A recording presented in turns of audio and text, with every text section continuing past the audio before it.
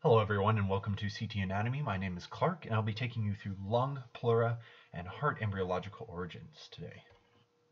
So to start this off, one important thing is to understand derivatives of the pharyngeal arches or aortic arches and trying to understand how these embryological origins play a part in making different structures important for clinical aspects such as newborns and such.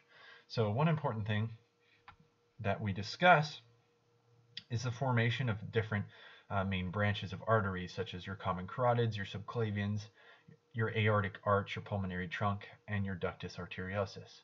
So we're going to go into those a little bit detail right now. So initially what starts off, you have all this kind of tubular system that goes up for the first few pharyngeal arches, 3 through 6. And your first and second really make up your face, which you'll learn in head and neck in your second term. But for this purposes, we're just going to look at 3 through 6. So first thing you need to realize that arch 5 on the right and the left disappear. So they play no part in formation of this. However, arch 6 is important for the formation of the ductus arteriosus. We discussed this when we talked about heart, but this is important for fetal circulation so that the blood can be maintained going from the right to the left heart. Because in fetal circulation that's important because the oxygenated blood's coming from the mother from the right to the left side of the heart and then going out to the systemic circulation, which is needed for supply of oxygen to the baby's body. So this is our ductus arteriosus. So this is the left pharyngeal arch 6 makes this up. This is that light pink right here. And when a baby is born, this does close up if it remains patent. So if you have a patient, a little infant, say your neonatologist or such, and you have a patient that has a patent vessel in between the pulmonary trunk and the arch of the aorta, then you're thinking, okay, this is the ductus arteriosus, which is a derivative of the left pharyngeal arch 6. Okay, now if you're talking about the full pharyngeal arch, or the whole aortic arch, then you're thinking of the 3 pieces that make this up. So it's going to be this light purple right here. This is the aortic sac. This is just the middle portion that forms all these little out branchings to make all of these pharyngeal arches. This is just this portion right here. It makes up the brachiocephalic trunk. And then there's a little part that connects to this, which comes off of a portion we talked about in heart, known as the truncus arteriosus. So this kind of is the last end of the heart tube before it attaches to the pharyngeal arches, which are above. Then following that, you have pharyngeal arch 4, which is this kind of hot pink right here. Very small section, more large in this kind of shaped thing, but ends up being a very small section in between your left common carotid and your left subclavian artery. And then following that, you just have a nice descending aorta here. The last bit of pieces here is going to be your right subclavian. Your right subclavian is a portion of your right arch 4, which is this guy right here. So right arch 4 makes your right subclavian, which is this little pink, and then it continues out as the rest of the vessel here. So of course, with our development in embryology, we always have some odd anomalies and different malformations that can occur. And so we have to understand how to describe these and how to view these in images. Some of these are more difficult to view in imaging, such as CAT scan and such, but cartoon pictures like this are better to depict them. So one of them is known as the double arch of the aorta or double aortic arch. So this occurs when one of the first steps fails to occur. So what happens is this first step, this subclavian actually is attached here. So this is the portion that attaches to the left 7th intersegmental artery. They usually stay together. If this doesn't become patent or break off, if this doesn't break off, then you have this arch that wraps around anything that goes through there. And one of the things that goes through there is going to be your esophagus. So you have your esophagus here, and you see how this part didn't go away and remains there. So you have your nice little heart-shaped kind of thing. What happens when this eventually develops is you'll have both of these sides of this arch kind of wrapped around all these structures, your trachea and your esophagus. And this can be very suffocating for respiratory system if it squeezes strong enough, or if it can block off some ability to be able to swallow or eat properly. So this needs to be fixed right away once the baby is born and starts feeding. Another thing is coarctation of the aorta. This is actually quite common, more than quite a bit of heart defects. I have actually seen this before. And so what happens is coarctation of the aorta is really just an impingement or stenosis of this aortic arch in different places. So there's post-ductal, so you remember our ductus arteriosus. So if the impingement occurs after, like more towards the descending aorta past this ductus arteriosus, it's known as post-ductal. Then there's preductal, which obviously is before the ductus arteriosus, and then there's juxtaductal, which is right on, right at the level of that ductus arteriosus. And then you can have a little extensive preductal coarctation, which is just a very long segment of this. It's not just one little small segment. So what happens is you have this tiny amount, or this tiny hose that you're trying to get all this blood flow through, but it can't. So it has to go out other ways. So what it does is it forms this collateral circulation. So because it's impinged here, this blood starts to flow up your subclavian and such like that, and then you form aberrant vessels. And these aberrant vessels can become very dilated and push against bones of your rib cage. And so what you'll find is notched ribs, like in an x-ray. So if you see an x-ray that's shown to you and you see little notches in the ribs, and they say, oh, what could be the problem with this baby or this infant? You're going to say, okay, it's most likely going to be collateral circulation due to coarctation of the aorta. And that's going to cause that swelling of those vessels, because the blood has to go out of these tiny ones in order to get down to the lower blood supply. Another way that they could describe this is you'll have greater blood pressure in your arms or your upper limbs than your lower limbs, because you can't get that blood out down the aorta, down to the iliacs and stuff to get down to your leg. So your blood pressure will be very low down here on the other side of this impinged hose, where up here will be very high blood pressure going through the subclavian and the axillary artery out to your arm. So that's very important to be able to point that out of a vignette and figure out that this is coarctation of the aorta. Some other important mediastinal things are nerves that are oriented around this arch. And so during the embryological development, we talked about how this right subclavian kind of branches off and forms its own little thing over here. And what happens is we have nerves that come right under those arches. So if we go back to here, right under this, we have two nerves that come right through here, the right and the left recurrent laryngeal nerves, which is a branch off of vagus. So these nerves come right through this little loop and they come back up.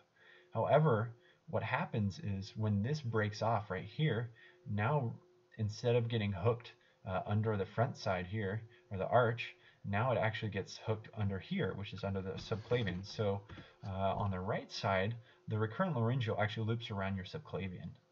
But on the left side, because we didn't have that part disappear, it actually now just hooks under the arch of the aorta as your left recurrent branch. So if you have some sort of surgery, you have to go in, doctor goes in for surgery, and they're like, oh, we're worried about damaging a branch that's hooked around or under the aortic arch, then you're talking about your recurrent branch or a branch off of the vagus nerve. And patients will come in with hoarseness, difficulty with phonation or words, because recurrent laryngeal is innervating the muscles in order for speaking with your vocal cords properly. So they're going to sound very hoarse. Vagus nerve then continues on and runs along the anterior side of your heart. So that could be another thing, is a surgery involving the front part of your heart, maybe a coronary bypass. You've got to watch out for a nerve. Then you're really thinking at that point of the vagus nerve. So now about the diaphragm and its hiatus, which is going to be all the three holes in the diaphragm that allow passage of three great important structures. And so the way or mnemonic that you'll be given in class, as well as what I'm giving you right now, is I ate 10 eggs at noon. So I ate, so for I for inferior vena cava, 10 eggs, so 10 eggs. I ate, and then 10 eggs at noon. So I ate 10 eggs at noon. That's going to remember all these things. So I is for your inferior vena cava, exiting or going through the diaphragm at level of T8 of your vertebrae. Esophagus passing through your diaphragm at the level T10. And abdominal aorta passing at T12. So that's where these three pass through the diaphragm, and that's really the only significant portion of this. So now a little bit more about the diaphragm and its kind of development. So before we dive into the embryological portion of this, we need to figure out what are the basic pieces of the diaphragm, basic. So I'm not going to go into super detail here, but one of the most important things is going to be your central tendon. So you have this tendon right in the middle of the diaphragm. It makes kind of like a boomerang shape. So this boomerang shape thing, central tendon, is made from the septum transversum. So if you just think of throwing a boomerang, it kind of stays flat around transversely in the air and comes right back to you. So this boomerang shape is going to be your septum transversum. Terrible analogy, but hopefully that sticks now because I said that. So then the next thing is going to be you have somites. So in an embryo, you might have seen on its back like a little spinal bubbles. Looks like a little spinal vertebrae kind of sticking out. Those are called somites, and they form the musculature of the diaphragm. And then you have a lateral wall mesoderm doing the peripheral part or lateral edges of this, and you have posterior lateral parts or pleural peritoneal membranes, which is just this remaining portion of this, and then you have a crura, which kind of wraps around your esophagus. So crura just means like legs around here. So the crura are formed from the dorsal mesentery of the esophagus because the esophagus passes right here. So you form a little bit of that muscle around the esophagus as well. So now a little bit about lung development. So this is very important. There's a lot of details that you're just going to be overwhelmed with that they go over in this embryo lecture, but don't get too messed up. The most important thing is just the basics. You're going to need to know your histology absolutely when you get to this section. But most importantly, as far as physiological development and anatomical development, they really want to have you understand the name of a stage that is vital for survival. And this is known as your canalicular period, so weeks 16 to 26. So this is your second to third trimester. So this is important because in this area or this time frame, you start making type 2 alveolar cells, and type 2 alveolar cells or pneumocytes start secreting surfactant. This is a kind of a type of material that coats the inner lining of all the alveoli and allows it stops it from collapsing. So if you just think of lining the inner side of all these alveoli with negative magnets, and you know how negative magnets repel each other. So if you line the whole thing, and the alveoli start to get smaller, now the magnets are more repelling, so it keeps it open. It doesn't allow it to collapse. So that's pretty much what surfactant in analogy form does for the lungs. And one of the most important things that arise with this is its clinical relevance is developing the trachea and esophagus separately. So what happens is usually you canalize or open, it's another way of saying canalize, open up a nice little tube of esophagus that goes down so that it can go to your stomach and your GI system can form properly. Then you form a bud off that separates and has a little septum in between it. That forms your trachea, and your lungs start to develop from that. However, if these get stuck together or form like some weird aberrant connections, like you can see in all these four types down here, then you're going to be having what is called a fistula. A fistula is an anomaly of incorrect communication between two things that aren't supposed to be connected. That's what a fistula is. So for a tracheoesophageal fistula, or TEF, it's just the abnormal communication between the trachea and the esophagus. What can happen is it leads to multiple conditions that you can find very early in pregnancy, known as polyhydramnios. So what happens is the baby's blood, or baby gets blood supply from the mother, which has water and all sorts of nutrients in it. This gets filtered through the baby's kidneys, and the baby pees it out in the amniotic fluid. Now what happens is, under normal cycle, the baby then will breathe it in, obviously, but drink it too. When the baby drinks this fluid, it will go into his blood or her blood supply and then go back to the mother. So this water kind of gets filtered through and cycled around. However, if you break part of this cycle, if you stop the baby from swallowing it because you have maybe atresia of your esophagus or some weird aberrant thing where you're decreasing the ability for fluid to get down to your stomach, such as like here, right here is your esophagus, and here's where it ends. If this occurs, then you're not going to be sending any water back to the mother. So she's going to be giving you water, but you're not going to be giving the mother back any water. So it's just going to start filling in. So you're going to have polyhydramnios as a condition here. So TF is associated with what is known as Vacteral associated disorders, VACTERL associated disorders. Tracheo-esophageal fistula stands for that T in there, and this is kind of a mnemonic given by the medical Association of Medical Terminology, and this is something that's used to describe all the possible things that can be associated with any one of these that are given. So if a baby has TEF, it's most likely that they could possibly have some of these other anomalies. And so what I did was I took out the T because we already knew TEF, correct? And then I reorganized the letters just to make a nice clever mnemonic in order to remember these. So this is set up as clever is cardiac anomalies, limb defects, esophageal atresia. Remember a tree. So you have a plug made of a tree. So this is atresia is what that means.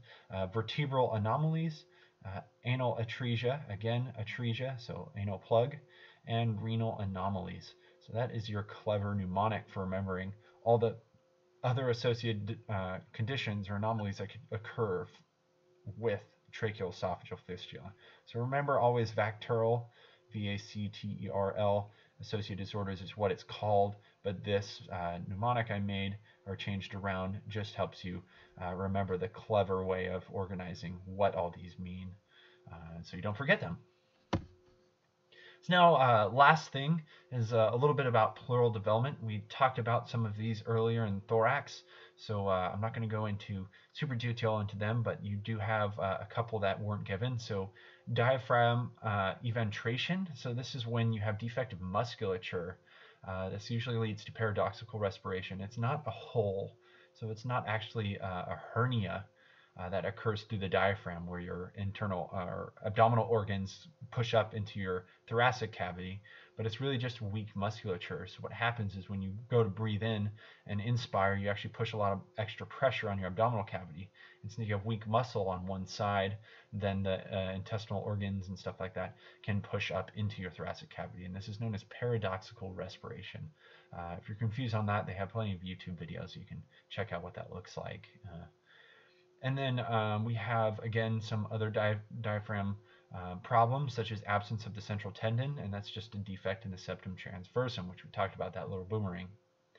And then we have, again, tracheoesophageal fistula. Now, as far as term-wise, if they were to say, why did this form? It's just literally a straight definition due to failure of the tracheoesophageal septum. And last is when we talked about that 16 to 26 week canalicular period. If you are a born baby or infant before this time and before you produce all that surfactant, you'll most likely undergo what is known as respiratory distress syndrome, because your lung and alveoli will be starting to collapse, and this is due to insufficiency of surfactant, also known as DPPC, dipalmityl phosphatidylcholine. And that's all we have for you today. For this video, definitely check out our other videos. Don't forget to subscribe, and I hope this helps.